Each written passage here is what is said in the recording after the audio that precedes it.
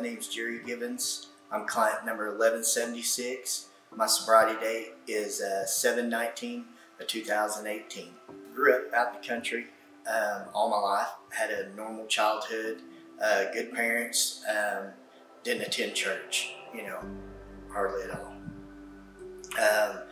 Never really got in trouble in school.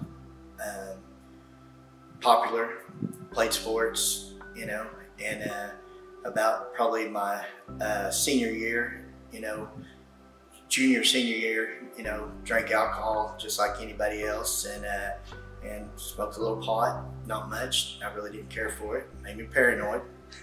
But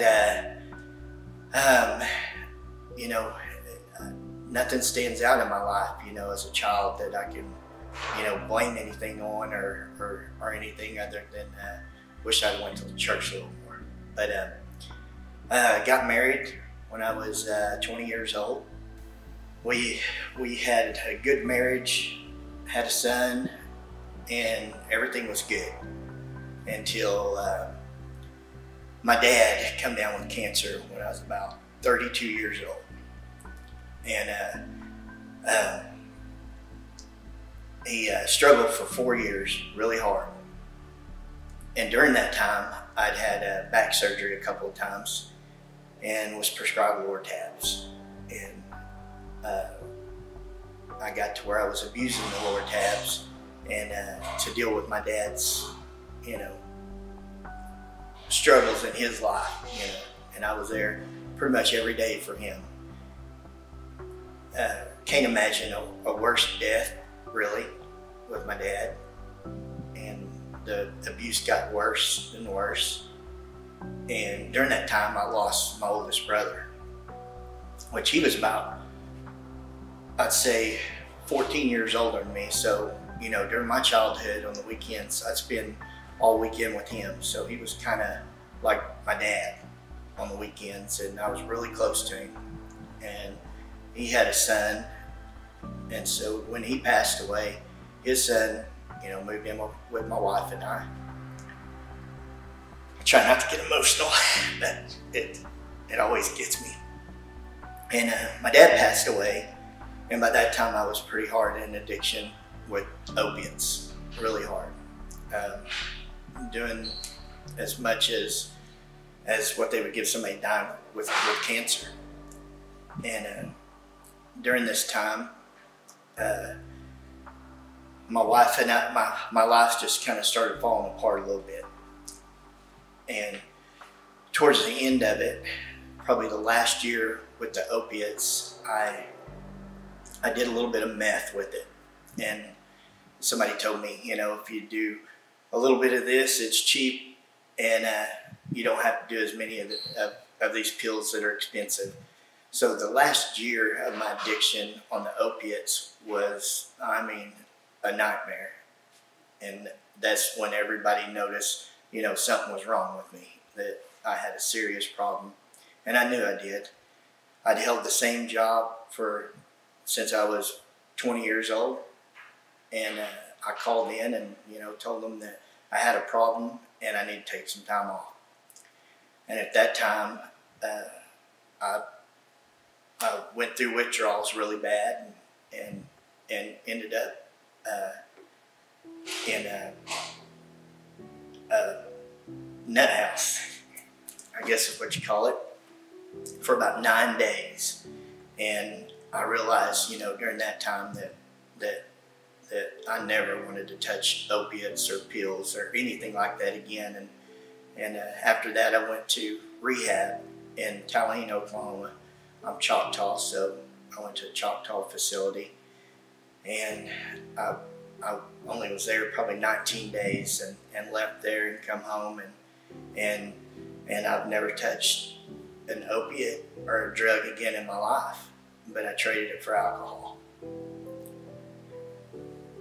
And during this time, I lost my mom, both sets of my grandparents, and another one of my brothers. And I acted like, to me, I never give them up. They were always there. I was going to see them tomorrow. So I self-medicated to deal with the loss. I didn't know any other way to deal with it. And during my addiction with alcohol was worse, was what it did to my life as far as physically, mentally, everybody around seeing, it was worse. You know, you think of alcohol as no big deal, and it was a big deal in my life. And my marriage went downhill like a freight train. And even my relationship with my son, it went downhill. And I would stay out partying at nighttime till 2, 3, 4 o'clock in the morning. And hundreds of times I didn't end up back home. I'd wake up the next morning not knowing how I got home. I would drink till I'd black out. And I'd go out and look at the vehicle that I drove there to make sure it was there, wonder how I got home, and walk around it to see if it had any damage. That's a bad feeling whenever you don't remember 2 or 3 hours of your life, and I did that quite often.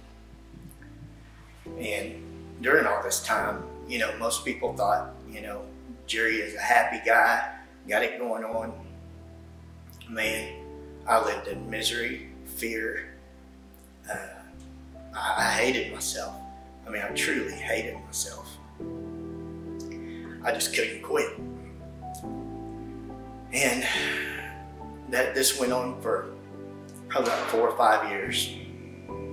And I'd come home beat up. I'd, you know, get in fights and you know, beat to a pulp. But I would just go out and do it again. I think I had so much anger in me. I wanted hurt. I wanted to hurt somebody or somebody to hurt me. And during all this time, just all the little lies that, you know, I had morals, and I knew how I was supposed to be as a man, or how I wanted to be as a man. So all those things that, you know, I'd done weighed on me heavy. I can remember, you know, driving in my driveway, sometimes by myself, and just holler at myself, you know, cuss myself. Why can't you quit? And I just couldn't do it.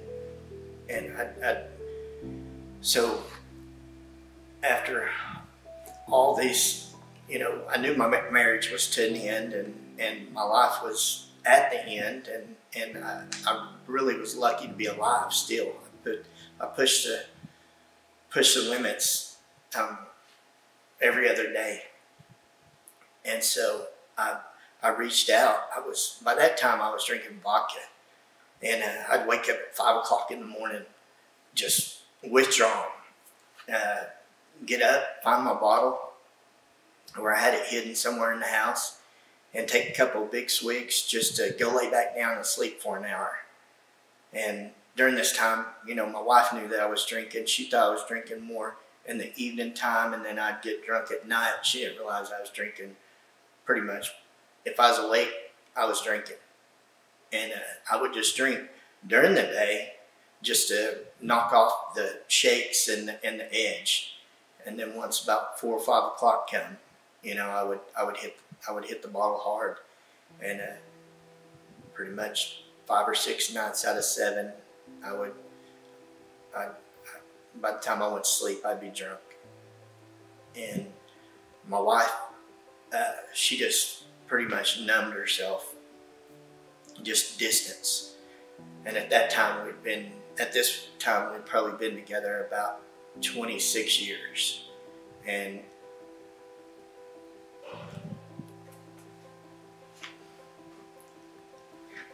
I could see the pain that I caused my family. And I was tired of hurting them. I just couldn't quit. I mean, that hurt me about as bad as anything. I planned on committing suicide. I just was tired. I was tired of hurting. And I was tired of hurting my family. And I think it was on a Wednesday, I went down to where I usually would drink at, and had gotten into it, got in a little bit of trouble, and my wife found out about it. My boss found out about it, and so my boss called me and said, "Jerry, I'm coming and getting you." And he came and got me from down on the river, and took me to a buddy of mine's house, which he's a preacher, and I stayed there the night. The next morning, I had a meeting I had to go to at my work, and I knew my wife was going to be there, and I wasn't sure what was going to happen, but I had no other choice, you know, and so I went.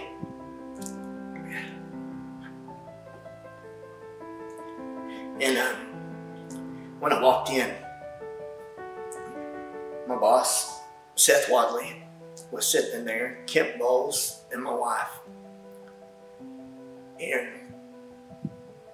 they pretty much had a plan that I was going to a place called Rob's Ranch.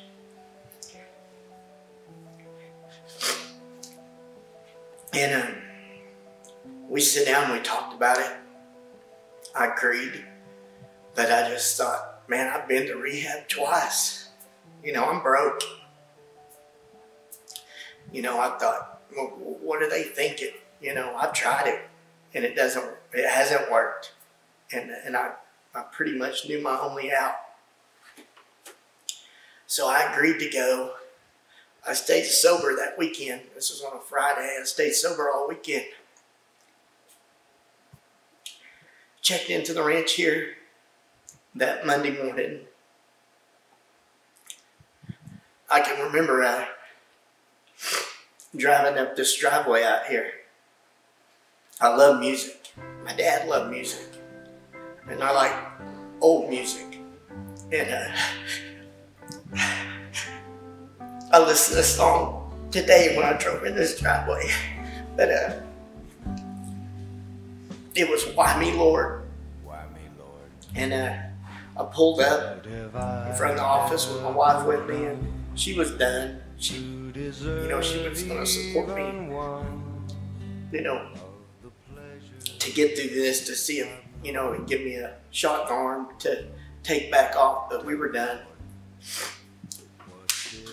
My son, he wouldn't really even talk to me. Our relationship was toxic.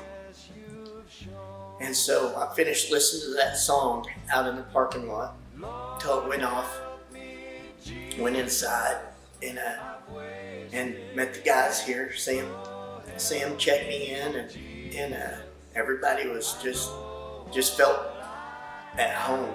And I seen, you know, my wife, she didn't cry. She never cried. She numbed herself. That day she cried. And after being with somebody for 27 years, you pretty much know them.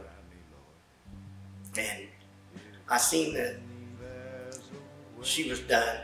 It was, you know, she wasn't gonna hurt no more, and I believed that there's no way I could keep from hurting her anymore.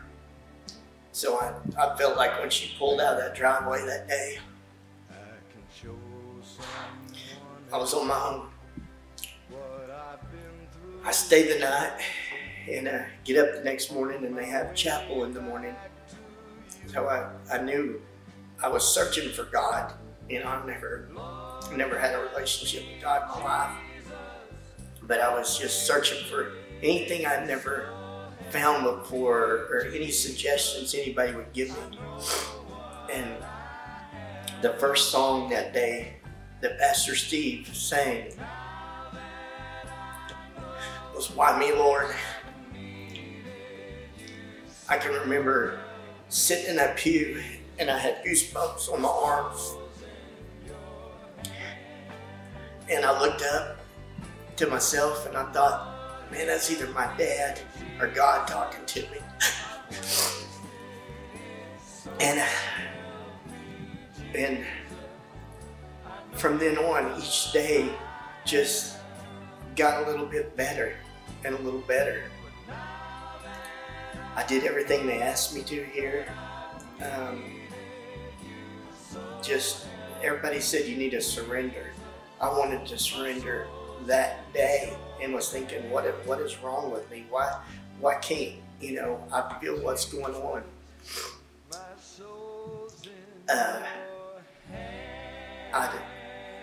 Just something about this place is like a brotherhood or a peace that I've never felt in my life before. And as the days went on, it was probably about between 35, 40 days here. I know what surrender is. I surrendered. My counselor is Dennis Madden. Great man. He worked with me and my wife. And about this time, 45, 50 days in, my son started coming out and seeing me. He'd come to church with me some, where we go to church at. And my relationship with my wife just continued to get better. I never thought anybody could change like a 180, but I did.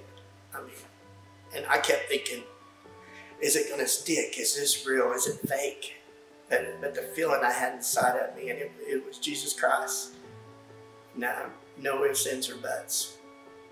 They say, do the next right thing. Man, I've done the next right thing. I even think about things before I do them to make sure that I'm doing the next right thing, because I don't want to lose this feeling that I have inside, or the respect that I've gained back for the ones I love. So my wife and I made amends. My wife forgave me for everything that I've done. And so I transitioned out of Rob's Ranch in October of 2018. I had a guy reach out to me wanting to open up a sober living house in Norman. And he had heard that, that I knew a lot of guys out here, and that if he hired me, that I maybe could fill his house up. And that kind of excited me. So I talked about it, thought about it, and my wife said, Jerry, why would you do that when you could do it for yourself? And, we didn't have no money saved. I had a sum in a 401k account, and I just started praying about it. And my preacher, when he preached on Sundays, and he and I have an awesome relationship. I'd come out here on Monday nights to the ranch with him, put on a meeting, and when he was in church, it was like he was talking right to me, telling us all we need to step out of our comfort zone. We need to, be children of God, be leaders, And I decided that I was going to open up a Christian-based sober living house in Purcell. So I took off and I started looking.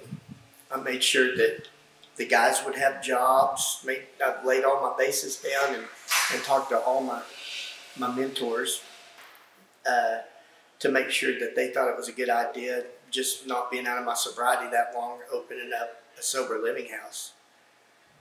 And not one of them had one negative thing to say about it. And so May the 21st, I opened up this year a Christian-based sober living house here in Purcell, Oklahoma.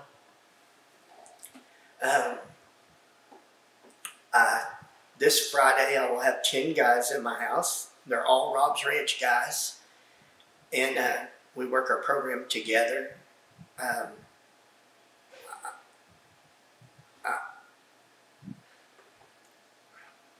I never imagined being this happy, feeling this full inside of my life. It's been 15 months Since I've been sober, I've not missed one day at church in 15 months. I've not missed a Monday night here at the ranch in 15 months. I found my purpose in life. My marriage, you can ask my wife. She said it's better than it's been in 29 years, and we've been together 29 years. My relationship with my son.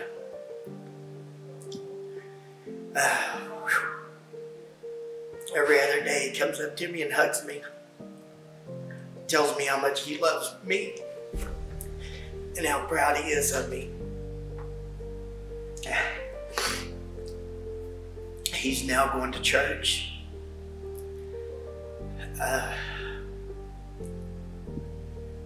I just continue to do the next right thing. Live in God's will.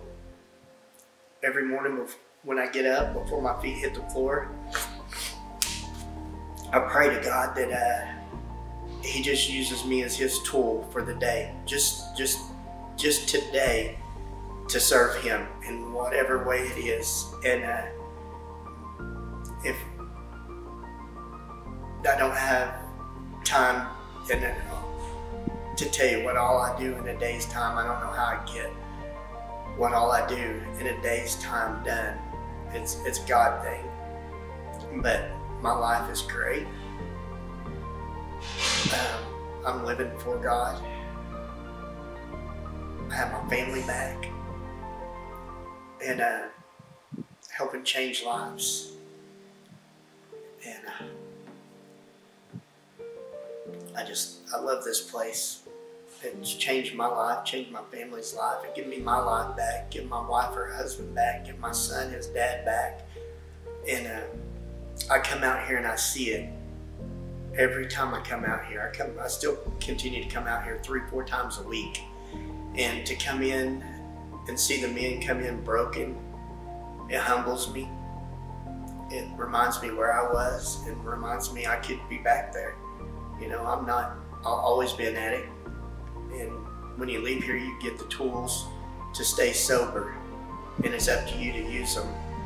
But the reward is getting to know some of these guys and to watch them, 2, 3, 4, 5 weeks, put on weight, come back alive, grow, see the light go off.